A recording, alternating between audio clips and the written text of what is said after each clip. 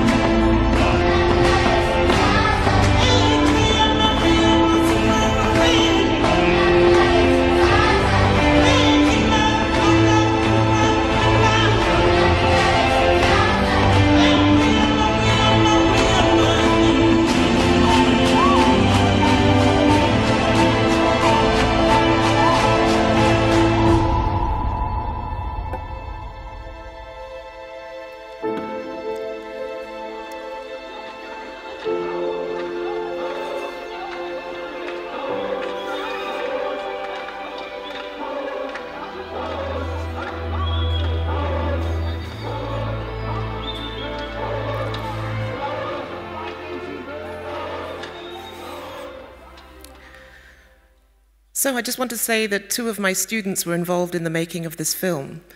So I'm currently the head of the Graduate School of Architecture at the University of Johannesburg, which is now Africa's largest postgraduate school of architecture, as well as its newest. And I'm aware that there are a couple of projects in this year's lineup from Africa, but in general, as a continent, we score very low on competition entries for a whole range of reasons that I won't go into here.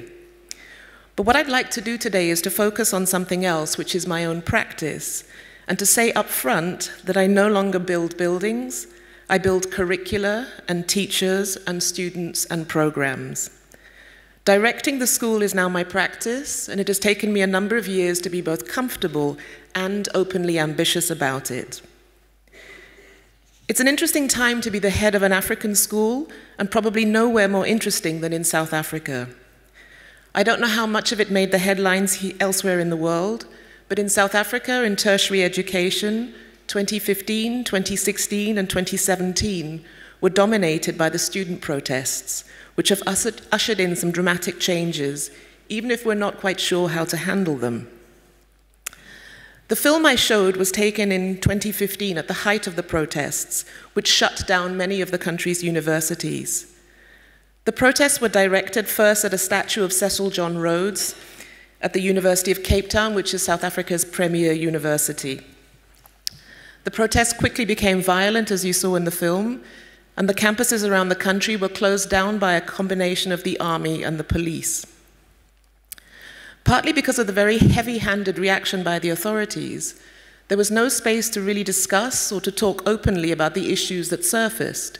So they went underground for a few months and then erupted in the second protest movement, Fees Must Fall, which combined the anger at the very slow pace of racial and economic transformation of the universities with the issue of access for poor black students who justifiably feel left out of Mandela's Rainbow Nation.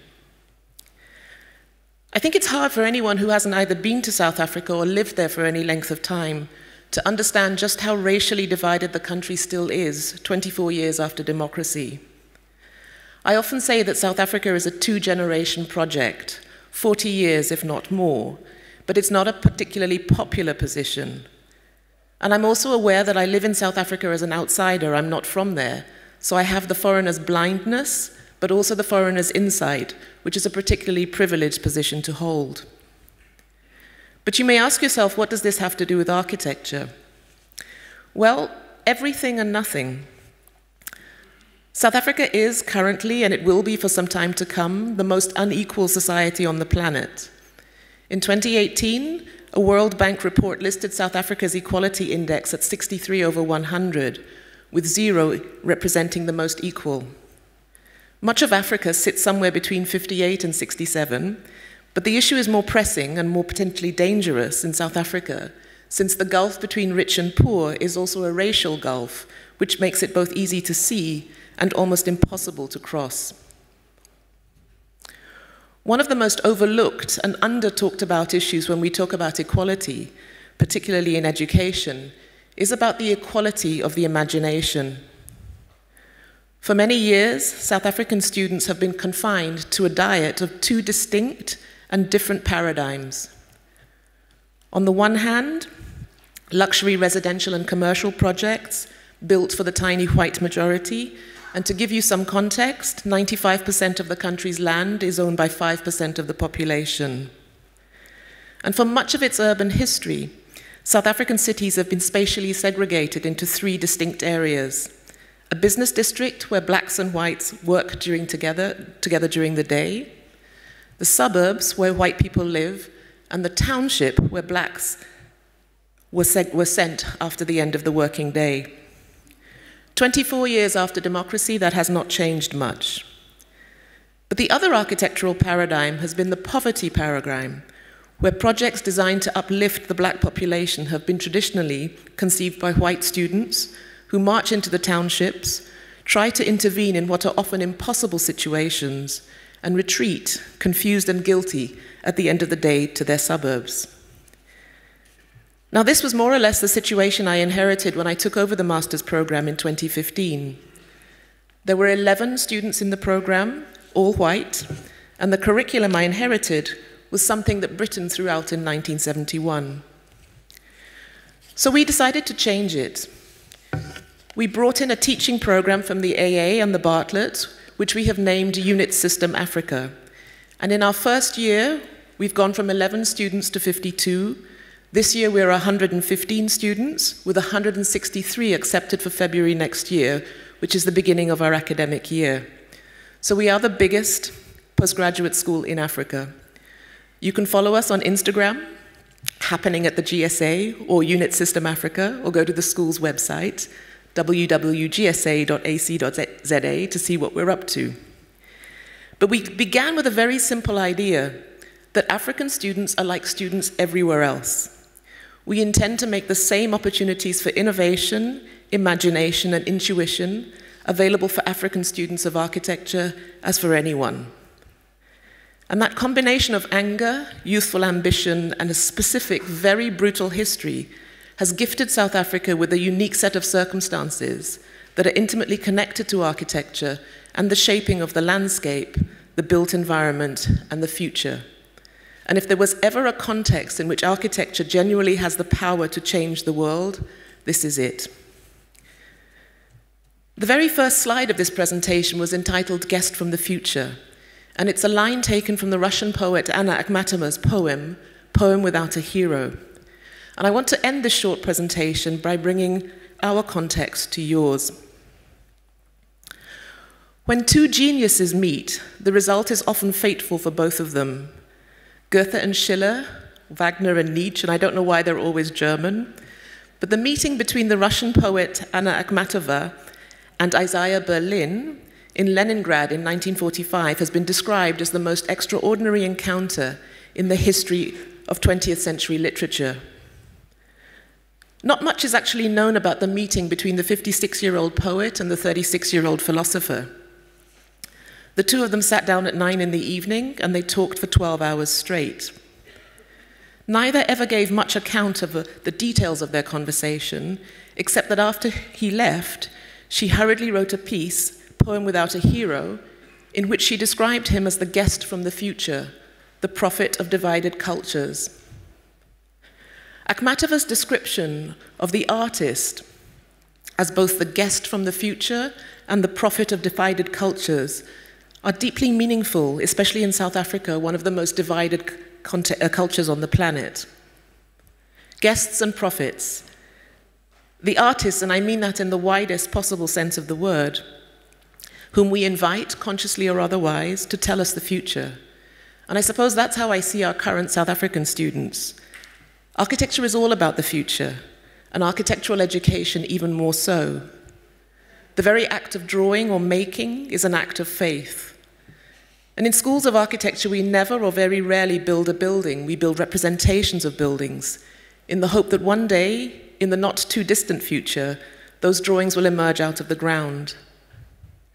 Architecture is full of romantics who think that even relatively small changes to the built environment create the aspiration for a better society. And in every architect, there is the thought or the hope that the future will be better. That is why we do it, and this is how we do it. Thank you.